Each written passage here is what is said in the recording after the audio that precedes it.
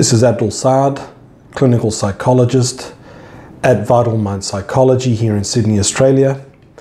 And today I'm going to be discussing the topic of the mineral zinc. Zinc, the mental health mineral. Thank you very much for continuing to watch the videos. Thank you for supporting the channel. Thank you to the subscribers and for all of those who engage with the content and who comment. So in today's video, I'm going to be discussing the mineral zinc.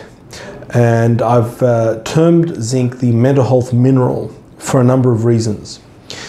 Chief amongst them is that zinc is being increasingly recognized in the published research as having incredibly profound effects upon mental health, upon brain function, upon nervous system function.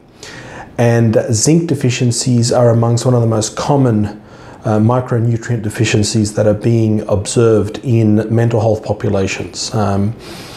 Some researchers, such as William J. Walsh, PhD, have observed that zinc deficiency is ubiquitous amongst mental health populations, whether you look at anxiety, depression, psychosis.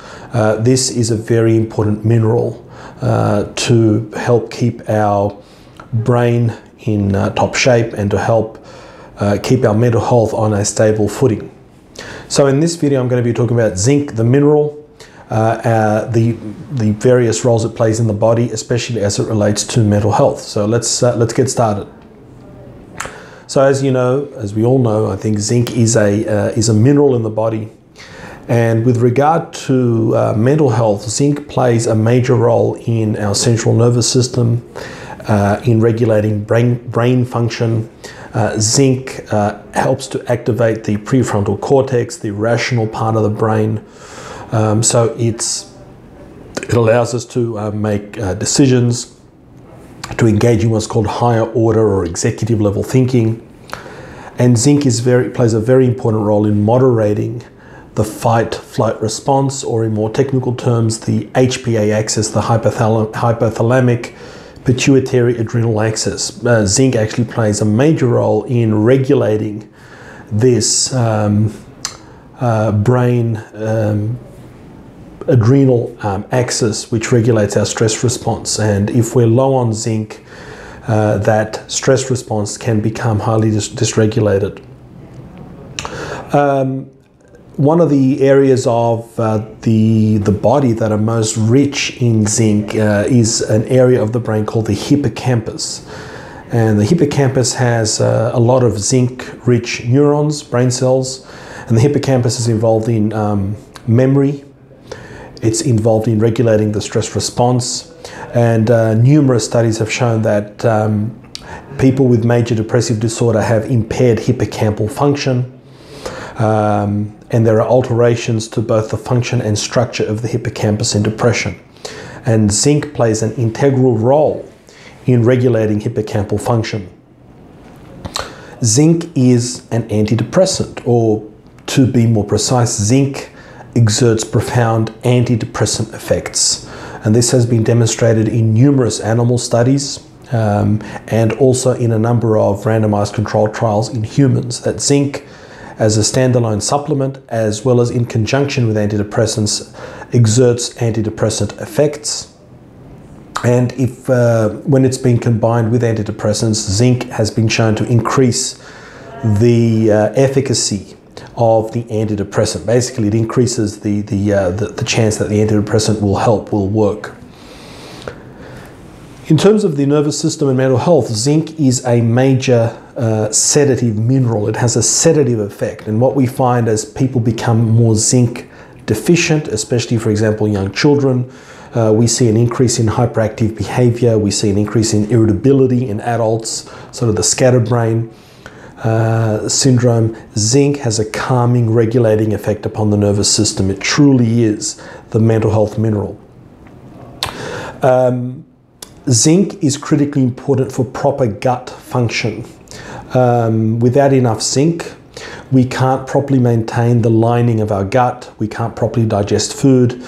And anyone who knows anything about the latest research on mental health and the physical functioning, understands that there is an intimate connection between the gut and the brain, often called the gut-brain axis, and impaired gut functioning is implicated in depression and in anxiety. So zinc helps regulate normal gut function and the lining of our gut. Zinc is also involved in regulating our blood sugars. So we need zinc to produce adequate amounts of insulin and to regulate the insulin response. And we know that if insulin becomes dysregulated, that can also have negative mental health effects, because the brain, as a very glucose-hungry organ, needs a reliable source of glucose to fuel its billions upon billions of brain cells. In fact, the brain uses up about 20 to 25% of all the calories we eat. It's a powerhouse of energy. It is the most metabolically active organ of the body.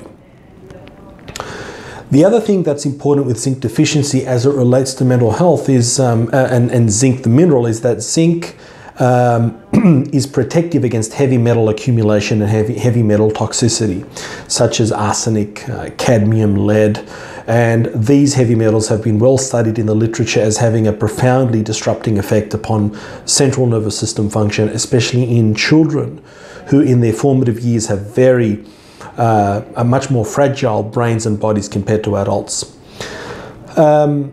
So if we look at the clinical manifestations of zinc deficiency, zinc deficiency can often produce quite subtle symptoms. The person will feel a sense of malaise. There's often a disruption to this person's sense of taste and smell and to the regulation of their appetite, because zinc is intimately involved in all these functions.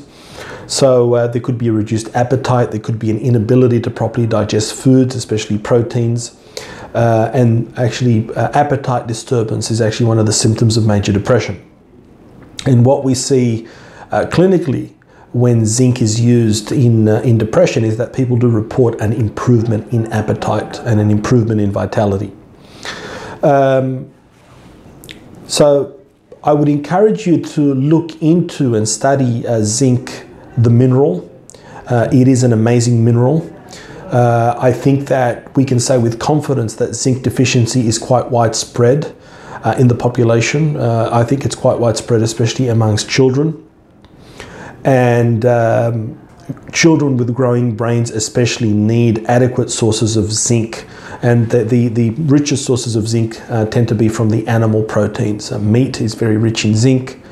The problem with the vegetarian sources is that the zinc, although it is available, is very tightly bound within the fiber, within the vegetarian or vegetable protein, the phytic acid. And this was actually how zinc deficiency was actually first discovered in human beings back in the 1960s, where researchers studied a group of peasant farmers in Egypt who subsided on a vegetarian diet, poor community, didn't have a lot of access to meat and milk products, and they were experiencing dwarfism in their children and poor sexual development. The kids were not becoming pubescent, and zinc was the culprit. As you increase the zinc in the diet, brain development comes online, hormonal development comes online. It's important to add that in our modern stressful life, our bodies, just like we said with magnesium, can very easily become depleted in zinc. We're sweating it out, we're urinating it out, it comes out in various forms from the body. And if we already have a zinc deficit because we're not ingesting it in our diet or we're not properly absorbing the zinc-rich foods, this can lead to a mental health disaster as the zinc deficiency accumulates. Zinc is a bit tricky to test, sort of similar to magnesium. Serum and plasma levels can be of some value, although there's a lot of variation with blood testing. It can depend on, what you've eaten the night before, how stressful you are. So blood levels can vary. Clinical symptoms of zinc deficiency are often quite a good guide to try and gauge your level of zinc need. And if you're vegan or vegetarian, there's definitely usually an increased need for zinc supplementation, or to start to incorporate more bioavailable zinc-rich foods in the diet. In terms of zinc dosing supplement-wise, if we go by the RDA set by governments, it's usually about 10 to 15 milligrams for children, adolescents, and anywhere from 15 to 25 milligrams in adults, and that is around that upper range in pregnant women as well. They have an increased need for zinc. It's important to understand that with zinc supplementation, too much of a good thing, it can be too much of a good thing. So if you're supplementing with large doses, 40, 50 milligrams a day or more, you can actually induce a copper deficiency or an imbalance in your zinc to copper, because zinc to copper need to be balanced in the body. What happens with a lot of zinc deficient people is they actually begin to have an overload of copper. That's a whole nother video about copper overload, copper toxicity, but also taking too much zinc indiscriminately can also not be helpful.